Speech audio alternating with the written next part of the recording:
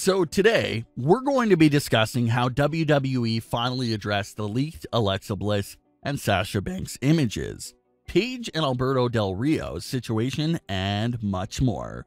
Let's start things off with the leaked Alexa Bliss and Sasha Banks images. We briefly mentioned these leaked images a few weeks ago when they first came out, and it seems like WWE has just provided some context for these images.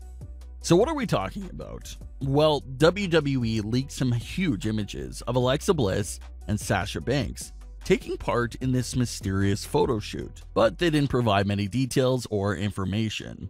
They just showed Alexa and Sasha on set and pretty much left everything up in the air for the fans to discuss. With all the rumors going around about the Undertaker's appearance at Survivor Series, and especially with Sasha's image, where she literally has on his attire while doing his signature gesture, everyone figured this was Undertaker related. Fast forward a few weeks and we have WWE's official reveal about the leaked images. It was in fact related to The Undertaker.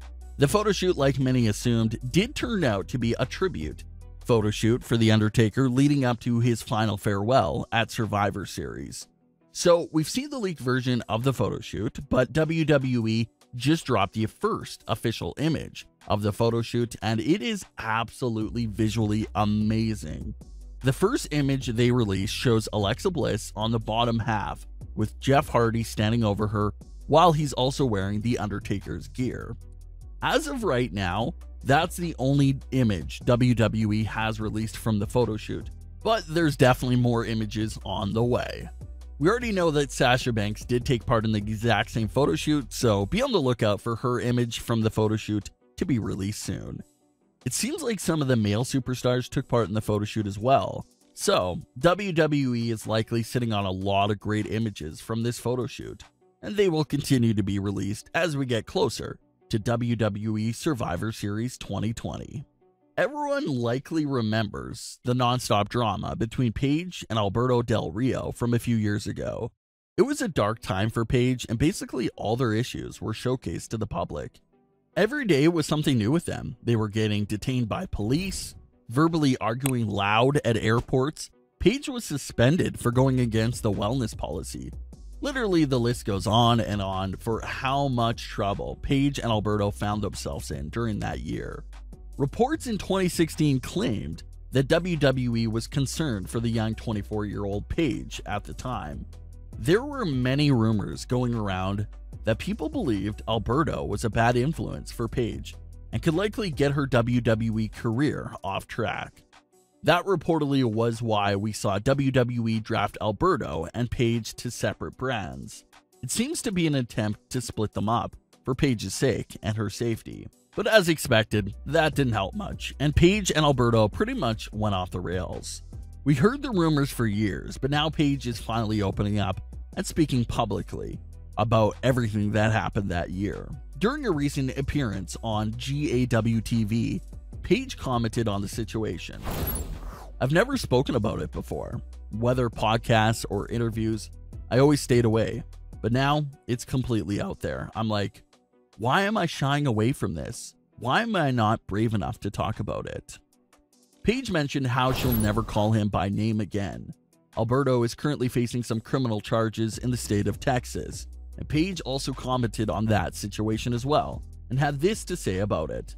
"He needs whatever is happening to him. Karma is a real thing." Paige's comments got back to Alberto, and he responded to Paige via TMZ Sports, and had this claim to make. "It was the other way around. I have the evidence, not just words." He's considering taking legal action against Paige for defamation and asked her, "Why would you hurt me in a moment like this?"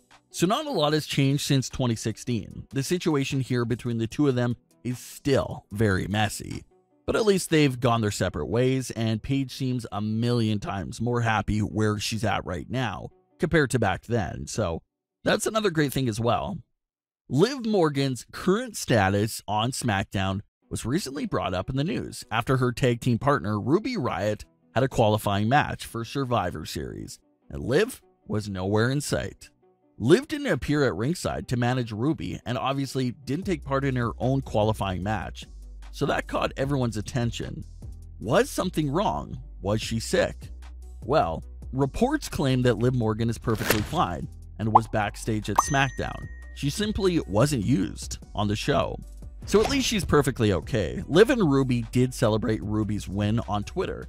They released the idea that Liv still had plenty of time to qualify for Team Smackdown at Survivor Series. So we'll have to see if Liv Morgan will have a chance to qualify in the coming weeks. Paul Heyman receives new WWE role. Paul Heyman currently serves as this special counsel for Roman Reigns and does a phenomenal job at his role. But it seems like Heyman has just locked up a new WWE gig. Talking Smack was a huge hit show a few years ago, and WWE has just brought it back, with the hosts originally set to be Kayla Braxton and Xavier Woods. Xavier Woods unfortunately had to leave the show since he was drafted to Raw, so Kayla has been on the hunt for a new co-host. WWE experimented with a few different WWE personalities to be the co-host with Kayla Braxton, and it looks like they finally found someone. That someone being Paul Heyman. Paul Heyman was recently the guest co-host for Talking Smack, and the way he spoke, it seemed like he was implying that he'll be sticking around as the co-host for more than just this week. Heyman had this to say about the new role. "Ladies and gentlemen, my name is Paul Heyman, and I serve as special counsel to the reigning, defending, undisputed WWE Universal Heavyweight Champion Roman Reigns. And so, someone can keep Kayla on the straight and narrow. I now serve the public as your co-host of Talking Smack because Kayla, from what I can see, has been talking smack just a little too much lately." It's a great typical words there from Paul Heyman, but the way he said, "I now serve the public as your co-host of Talking Smack," made everyone wonder if he'll be sticking around as a permanent part of the show. Kayla already does a phenomenal job, and if you permanently add Paul Heyman to the show as well, then maybe you can really create something as special as the original Talking Smack from a few years ago. Lastly, Carmella finally made her long-awaited return this week to WWE programming. Carmella was previously gone from WWE television since May, so nearly a 6 months absence, and this has led up to all of this. Carmella recently returned rocking a whole new look, bright red attire, and laid out Sasha Banks.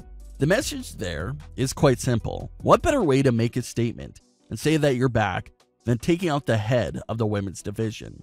Some people are wondering if this means Carmella will be inserted into a title feud with Sasha Banks right away. Things still aren't clear when it comes to that. Maybe it was just Carmella making a statement, or maybe it was the first part of her story with Sasha Banks.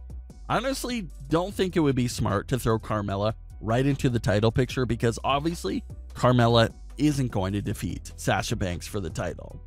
Then again, it is WWE, and you never know, but in a normal circumstance, Carmella probably wouldn't be successful in defeating Sasha for the title.